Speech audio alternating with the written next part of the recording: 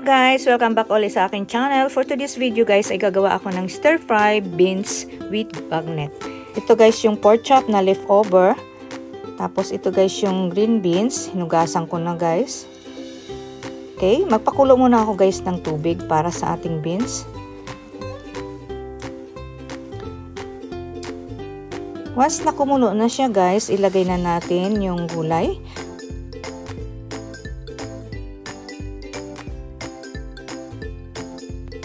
Iba-blanch lang natin to guys na mga 2 to 3 minutes.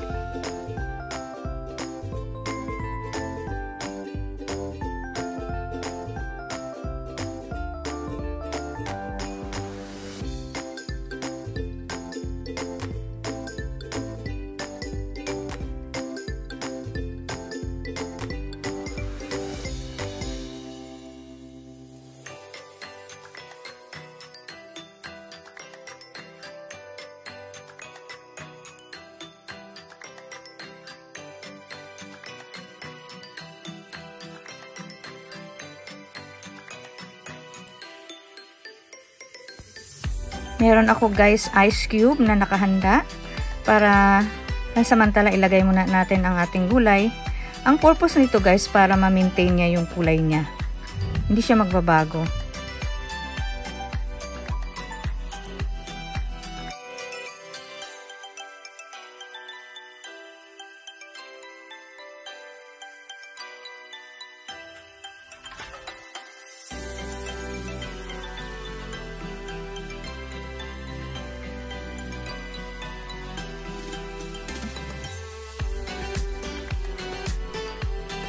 Pakuluan ko muna to guys yung pork chop bago natin siya i-fry.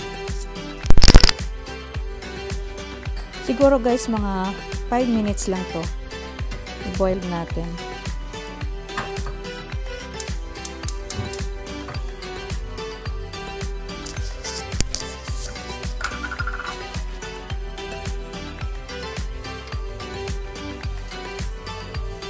Lalagyan ko guys ng mga 3 leaves of bay leaves.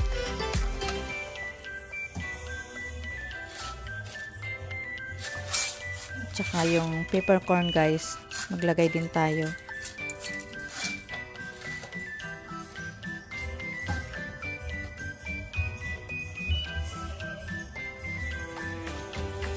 Maglagay din ako guys ng kaunting asin. Takpan muna natin guys.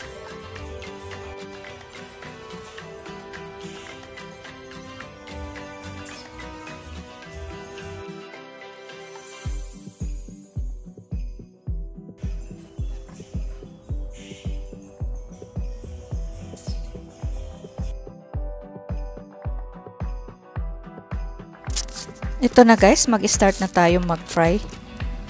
Ingat lang tayo guys sa mantika kasi tumatalsik siya. Takpan muna natin siya.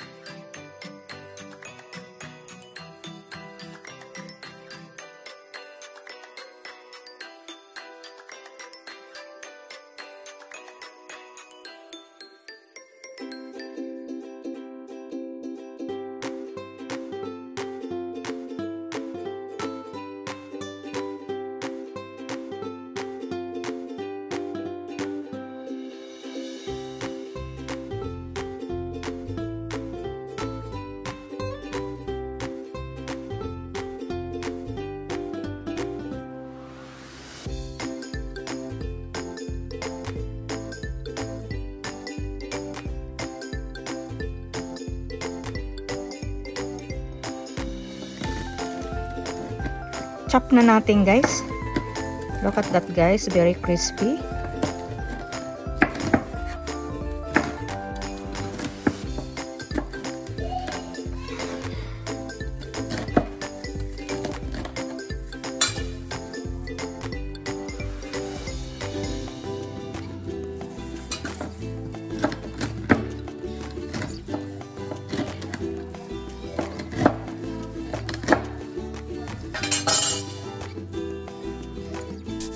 Let's start guys, magawa ng sauce. Maglagay ako ng 2 tablespoon of soy sauce, 2 tablespoon of liquid seasoning,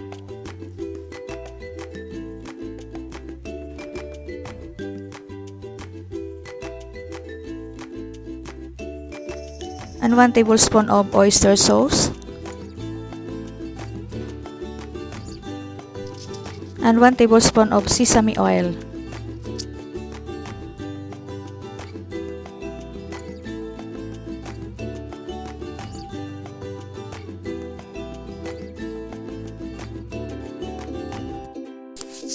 Mag-start na tayo guys mag-saute.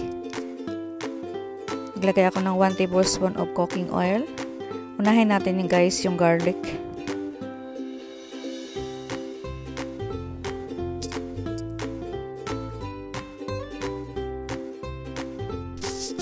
Sasunod na natin yung onion.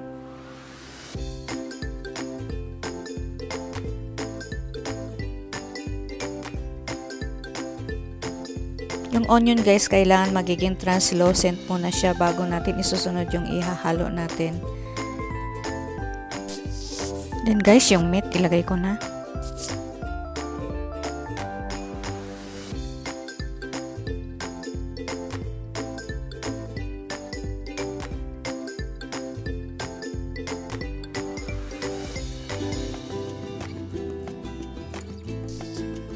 Maglagay ako guys ng 1 teaspoon of soy sauce at saka 1 piece of pork cube.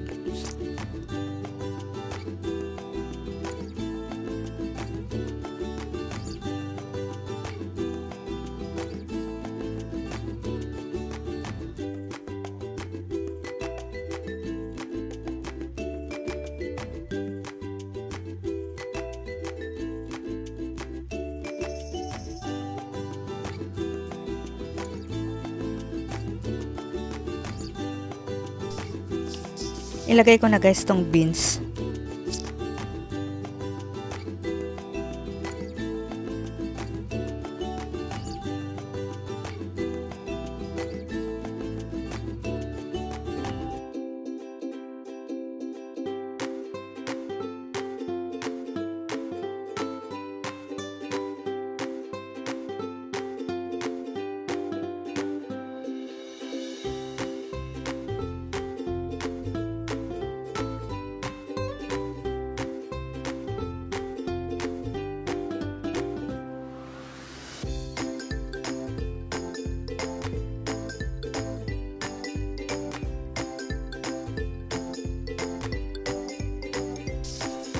Ilagay ko na rin guys itong sauce na ginawa ko kanina.